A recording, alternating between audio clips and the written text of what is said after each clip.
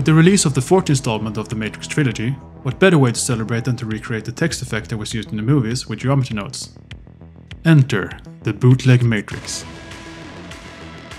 Text effect.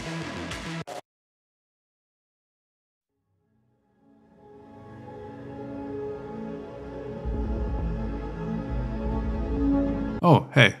This is the effect we will be making, and we will create it in 4 steps.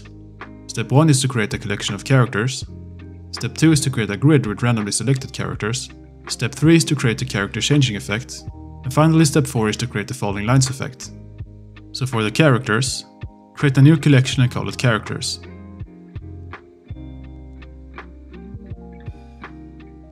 Add a text object. Press tab to go into edit mode. And type in whatever characters you want to use.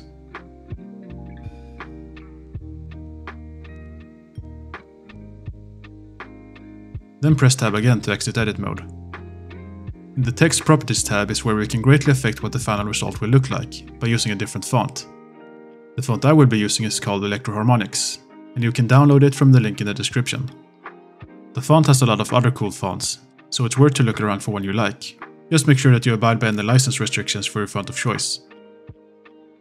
When you're happy with the text object, right click and select Convert to Mesh.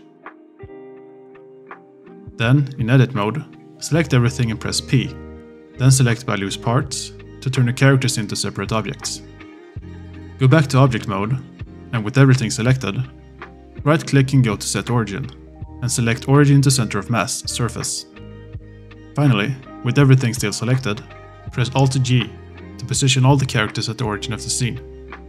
One thing to note here is that the size difference of your characters will affect how uniform the text lines will look in the end, which is why I'm using these specific characters. Here you can also adjust any outliers by selecting an object and changing its position in edit mode. With step 1 done, let's move on to step 2, instancing random characters on a grid. Add a plane and add a new geometry nodes tree to it in the geometry nodes workspace. Add a grid and set all the values to 25.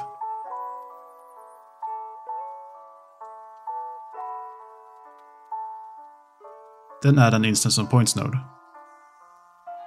Drag the characters collection into the geometry nodes tree and enable separate children.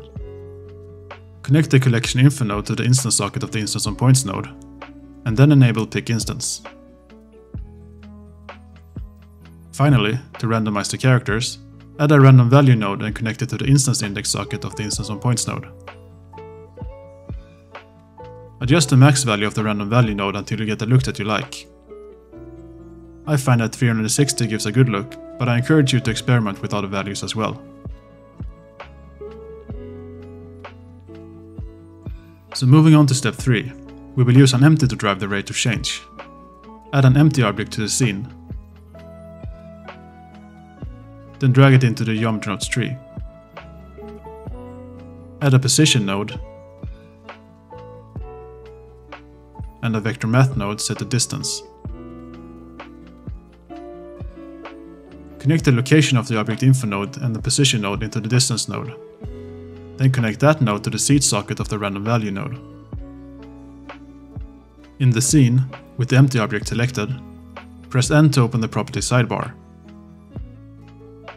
In the item tab, we will add drivers to the X and Y location of the empty object. Drivers in Blender are a pretty big topic on its own, but for simplicity's sake, you can think of them as simple code blocks that can be used to alter values dynamically.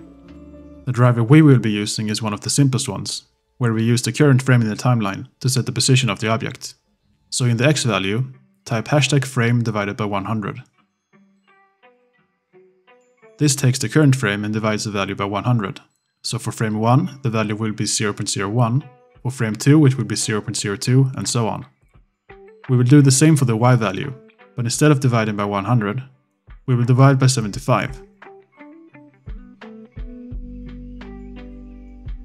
Finally multiply the value by -1, to make the Y value decrease each frame.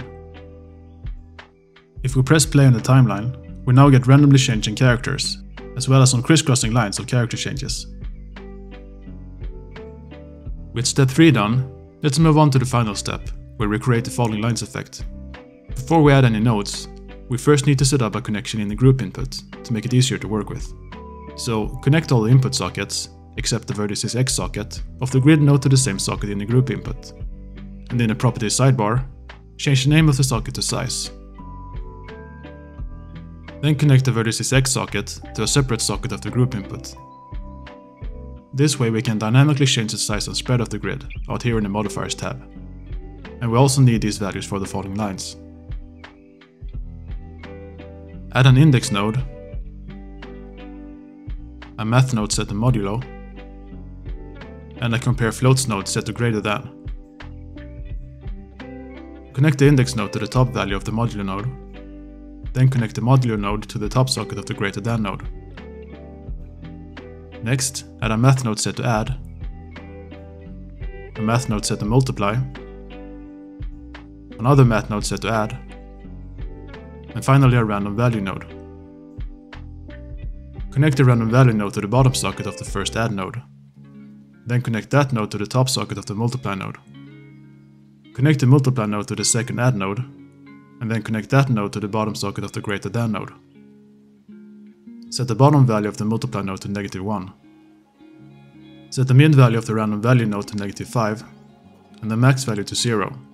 Then connect the greater than node to the selection socket of the instance on points node.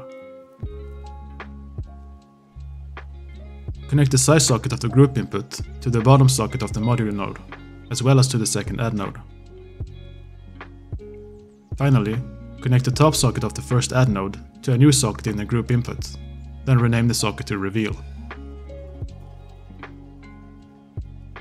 If we look at the modifiers tab, we now have 3 values in the geometry nodes modifier that we can control. The size value determines how big the grid is, so set it to something like 100. The vertices X value determines how many columns will be used in the effect. The reveal value determines how many rows of the grid that we can see, and since we have access to the value here in the modifiers tab, we can easily add a driver to it. So in the reveal value, type #frame divided by 10 to add a driver.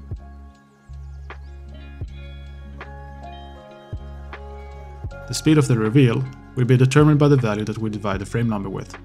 So if you want it to be faster or slower, you can adjust the value here. Now that we have the geometry nodes set up, let's build the final effect. Set the vertices X value to 80. Then select the object and duplicate it with Shift D. Adjust the reveal value to be divided by 5 instead of 10. And change the vertices X value to 5. Duplicate the object again and change the reveal value divider to 15. And the vertices X value to 68. Finally, duplicate it one more time and change the reveal divider to 7.